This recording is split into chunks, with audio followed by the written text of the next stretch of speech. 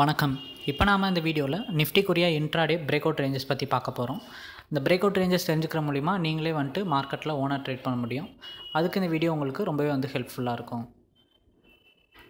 சேனலுக்கு புதுசாக வர்றவங்க சப்ஸ்கிரைப் பண்ணாதவங்க சப்ஸ்கிரைப் பண்ணிக்கோங்க. சேனலுடைய name NSE commodity trader. Select பண்ணிங்கன்னா ஹோம் பேஜ் லோட் ஆகும். ஹோம் பேஜில் நிறையா strategy orient, indicator orient videos நிறைய ஆட் பண்ணியிருக்கோம். அது பார்க்குற மூலிமா உங்களால் மார்க்கெட்டில் அப்டேட்டாக இருக்கலாம். இது போக நாங்கள் அட்வான்ஸான ட்ரேடிங் ஸ்ட்ராட்டஜியும் லெவல்ஸும் ப்ரொவைட் பண்ணுறோம். அதை பற்றி டீட்டெயில் எதுவும் தெரிஞ்சுக்கணும் அப்படின்னு நினச்சிங்கன்னா வீடியோ கீழே இருக்க நம்பருக்கு கான்டாக்ட் பண்ணிங்கன்னா கைடன்ஸ் கிடைக்கும். டிமேட் மற்றும் ட்ரேடிங் அக்கௌண்ட் ஓப்பன் பண்ணணும்னு நினச்சிங்கன்னா வீடியோ கீழே இருக்க லிங்க்கை கிளிக் பண்ணிங்கன்னா அக்கௌண்ட் ஓப்பனிங் ப்ராசஸ் ஸ்டார்ட் ஆகும். நிஃப்டி பார்த்தீங்க அப்படின்னா இன்றைக்கி உங்களுக்கு 12,116 ரேஞ்ச் கிட்ட ஓப்பன் ஆச்சு. ஓப்பன் ஆனதுக்கப்புறம் மார்க்கெட் பார்த்தீங்க அப்படின்னா ஒரு மாதிரி ஃப்ளாட்டாக தான் அப் அண்ட் டவுனாக இருந்துச்சு. ஸோ இந்த மார்க்கெட் பார்த்தீங்க அப்படின்னா கரெக்டாக உங்களுக்கு ஒரு RBI பாலிசி ஸ்டார்ட் ஆகிற வரைக்கும் மார்க்கெட் ஒரு ஃப்ளாட் ட்ரேடில் போய்கிட்டு இருந்தது. RBI பாலிசி அதாவது அன்சேஞ்ச்டு அப்படின்னு சொல்லிட்டு அனௌன்ஸ்மெண்ட் பண்ணாங்க. அந்த அனௌன்ஸ்மெண்ட்டுக்கு அப்புறம் பார்த்தீங்க அப்படின்னா ஹவுசிங் ஃபினான்ஸு, பேங்க்கு இது எல்லாமே பார்த்தீங்க அப்படின்னா நல்லா ஸ்டார்ட் ஆகி ரைஸ் ஆக ஆரம்பிச்சிச்சு. அந்த ரைஸ் பார்த்தீங்க அப்படின்னா உங்களுக்கு 12,160 ரேஞ்ச் வரைக்கும் பார்த்தீங்க அப்படின்னா உங்களுக்கு மார்க்கெட் ரைஸ் ஆச்சு. பட் மார்க்கெட் அதுக்கு முன்னாடி பார்த்தீங்க அப்படின்னா ஒரு ஃப்ளாட் ட்ரேடாக ஒரு அப் அண்ட் டவுன் ரெண்டுமே இருந்துச்சு. லோவில் பார்த்தீங்கன்னா 12,084 போயிருந்துச்சு, ஹை பார்த்தீங்கன்னா 160 வரைக்கும் வந்துருந்துச்சு. ஸோ மார்க்கெட் பார்த்தீங்க அப்படின்னா அந்த 50 பாயிண்ட் ரேஞ்ச் ஓப்பன் ஆனதுலேருந்து அப்படியே மெயின்டைன் ஆகிட்டே இருந்துச்சு. ப்ரீவியஸ் க்ளோஸ்லேருந்து பார்க்கும்போது மார்க்கெட் ஓப்பன் ஆனதே கேப் அப்பில் தான் ஓப்பன் ஆகிருந்துச்சு.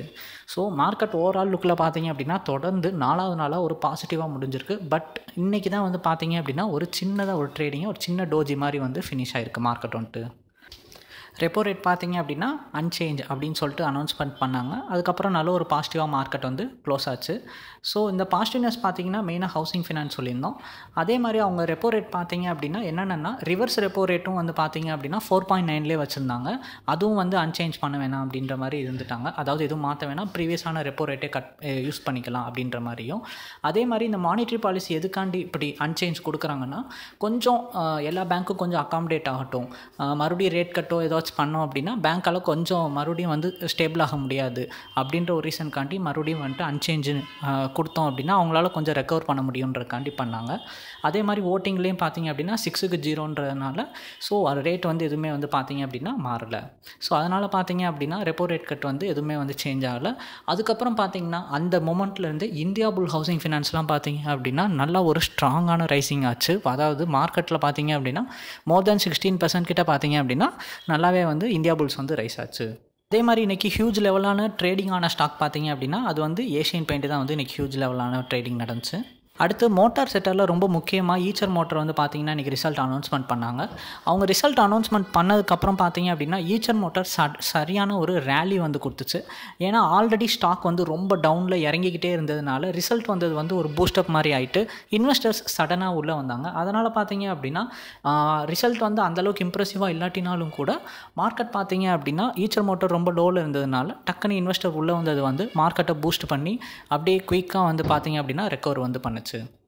அதே மாதிரி ரெப்போ ரேட் கட் அனௌன்ஸ் பண்ண அந்த செகண்டில் பார்த்தீங்க அப்படின்னா சடனாக உடனே இம்பேக்ட் ஆனது, உடனே ரைஸ் ஆனது பார்த்தீங்கன்னா அன்சேஞ்சுன்னு சொன்னோன்னே இந்தியா புல் ஹவுசிங் ஒன்று, அடுத்து பார்த்தீங்க அப்படின்னா கேன்ஃபின் ஹோம், அதுக்கடுத்து பார்த்தீங்கன்னா HDFC, அதுக்கப்புறம் பார்த்தீங்கன்னா PNB ஹவுசிங். ஸோ இந்த நாலுமே பார்த்தீங்க அப்படின்னா குயிக்காக ரியாக்ட் பண்ணுச்சு. பேங்க்கில் பார்த்தீங்கன்னா SBI கொஞ்சம் ஸ்லோவாக பொறுமையாக பார்த்தீங்க அப்படின்னா ரைஸ் ஆச்சு.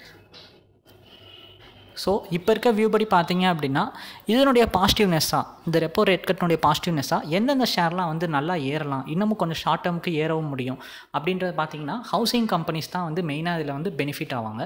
ஸோ இதில் மெயினாக பெனிஃபிட் ஆக போகிறது பார்த்தீங்க அப்படின்னா ஹவுசிங் கம்பெனிஸில் பார்த்தீங்க என்னென்ன கம்பெனிஸ் நல்ல கம்பெனிஸ்ன்னு பார்த்தீங்க, எது நல்லா ரைஸ் ஆகும் அப்படின்னு பார்த்தீங்க அப்படின்னா இப்போ இருக்க வியூ படி பார்த்தீங்கன்னா HDFC, LIC இதெல்லாம் பார்த்தீங்க அப்படின்னா நல்லாவே ரைஸ் ஆகிறதுக்கு அதிக சான்சஸ் இருக்குன்னு நிறைய எக்ஸ்பர்ட் பார்த்தீங்க அப்படின்னா சொல்லியிருக்காங்க. அதே மாதிரி பார்த்தீங்கன்னா SBI பேங்க்கில் பார்த்தீங்க அப்படின்னா ஆக்சிஸ் பேங்க்கு, SBI, ICICI இந்த 3 பேங்க்குமே பார்த்தீங்க அப்படின்னா ரொம்பவே டக்குன்னு அந்த ரேட் கட் அனௌன்ஸ் பண்ணோன்னா பேங்க்கில் இவங்க தான் ரொம்ப ஏறினாங்க. அதில் மெயினாக SBI தான். SBI வேறு பார்த்தீங்கன்னா Q3 ரிசல்ட்டும் வேறு நல்லாவே டெலிவரி பண்ணியிருக்காங்க. ஸோ ஷார்ட் டேர்ம் போர்ஷன் எடுக்கிறது கூட SBI ரொம்பவே பவர்ஃபுல்லாக இருக்கும். ஆக்சிஸ் பேங்க்கும் கீழே இறங்கிட்டு நல்லா ரைஸ் ஆகிருக்கு. அடுத்து ICICI பேங்க்கும் ரைஸ் ஆகிருக்கு. அடுத்து பஜாஜ் ஃபினான்ஸ் பற்றி சொல்லவே வேணாம், ரொம்பவே ஒரு சூப்பரான ஒரு ஸ்டாக் அப்படின்னு கூட சொல்லலாம். நல்லா உங்கள் ஃபண்டு சீக்கிரமாக நல்லா பவர்ஃபுல்லாக க்ரோத் ஆகணும்னா பஜாஜ் ஃபினான்ஸ் தான் வந்து இப்போ இருக்க ஒரே ஆப்ஷன்ஸ். ஸோ அவங்க மேபி அவங்களுடைய வேல்யூ ஹையராக இருக்கலாம், பட் அவங்க பார்த்தீங்க அப்படின்னா நல்லா வந்து ஃபாஸ்ட்டாக வந்து க்ரோ ஆகிற ஒரு ஸ்டாக்காகவும் வந்து பஜாஜ் ஃபினான்ஸ் இருக்காங்க. நிஃப்டிக்கு வரலாம். நிஃப்டி பார்த்தீங்க அப்படின்னா இப்போ வந்து 137 ரேஞ்சுக்கிட்ட க்ளோஸ் ஆயிருக்கு. ஸோ நாளைக்கு மார்க்கெட் பார்த்தீங்க அப்படின்னா 150 கிட்டக்க பார்த்தீங்க அப்படின்னா மார்க்கெட் வந்து ஒரு ரெசிஸ்டன்ஸ் மாதிரி ஃபேஸ் பண்ணும். 160 வரைக்கும் இருக்கும். ஸோ மேக்ஸிமம் 160க்கு மேலே போச்சுனாலே நீங்கள் வந்து பை பண்ணிட்டு நல்ல ஒரு அப்சைடு வந்துட்டு நிஃப்டியில் வந்து எக்ஸ்பெக்ட் பண்ணலாம். அதே மாதிரி 12,100 வந்து சப்போர்ட்டிவ் ரேஞ்சாக இருக்கும்.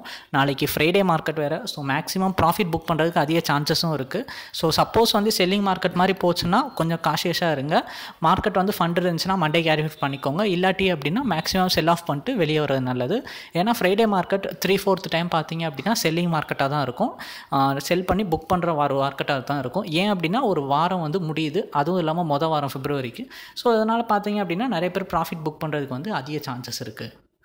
இது போக நாங்கள் அட்வான்ஸான ட்ரேடிங் ஸ்ட்ராட்டஜியும் லெவல்ஸும் ப்ரொவைட் பண்ணுறோம். அதை பற்றி டீட்டெயில் எதுவும் தெரிஞ்சுக்கணும்னு நினச்சிங்கன்னா வீடியோ கீழே இருக்க நம்பருக்கு கான்டாக்ட் பண்ணிங்கன்னா கைடன்ஸ் கிடைக்கும்.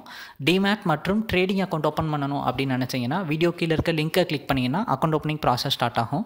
ஃப்யூச்சரில் இந்த மாதிரி நிறைய வீடியோஸ் பார்க்கணும் அப்படின்னு நினச்சிங்கன்னா சேனலை சப்ஸ்கிரைப் பண்ணிட்டு ரிங் பெல் செலக்ட் பண்ணிக்கோங்க.